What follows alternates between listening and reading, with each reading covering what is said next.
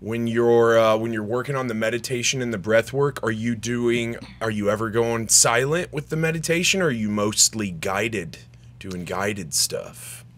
Sometimes I do guided, but mostly I just play like relaxing music, and I just come in peace with myself. When you first started that, was your mind just running every which way until you could? Yeah. So I lived in a forest filled with squirrels, like all day long.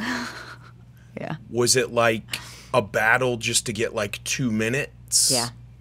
It's very hard in the beginning, and when I talk about it, that's why people give up, right? Yes. Yeah. And when I talk about it, a lot of people go like, well, I tried, it doesn't work. I was like, well, it's not going to work the first time. Yeah. It takes a while because you have to connect with yourself, and it takes a while. Like, probably took me a few months before I was like, okay, I truly got this. Like, I can go in total within myself and concentrate, meditate, anything.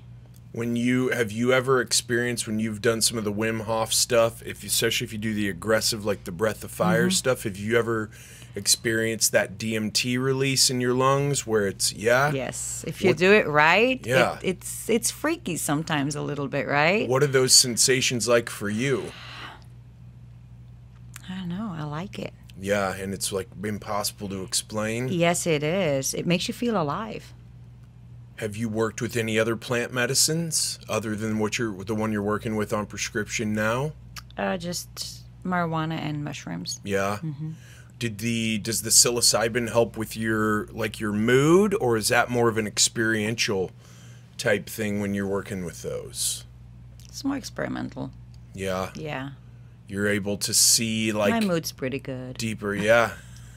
Which is just almost unbelievable. Seriously. I'm like embarrassed that I've complained about some of the shit I've complained about like this month, and I I work hard. If anyone complains around me, like in my life, I walk away now. I don't even say like, oh, don't complain around me. I just walk off. And that's good because it's negativity. You don't need negativity. But I still, as dialed in as I am on that, I will still complain to myself out loud. And I'm like, what? Wow, this is so ingrained. So to sit across from you and you're like, yeah, I'm in a good mood, man. Pretty much nothing can kill me. Well, I'm not saying nothing. I know. But I mean, that's got to be...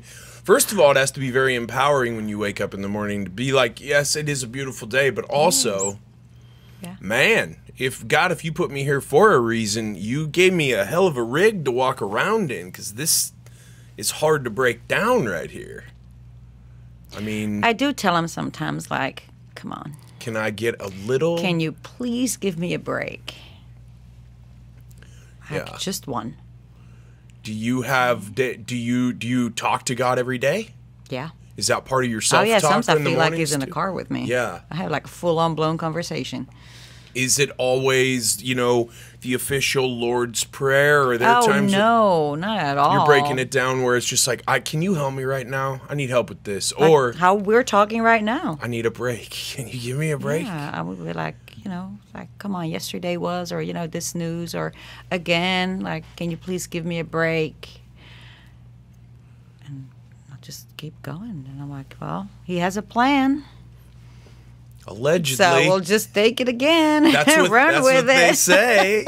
He's got a plan. That's what they say. Yeah. What's on your bucket list that you haven't knocked out yet that you're going to knock out? Smoke with Snoop Dogg. And it's in there.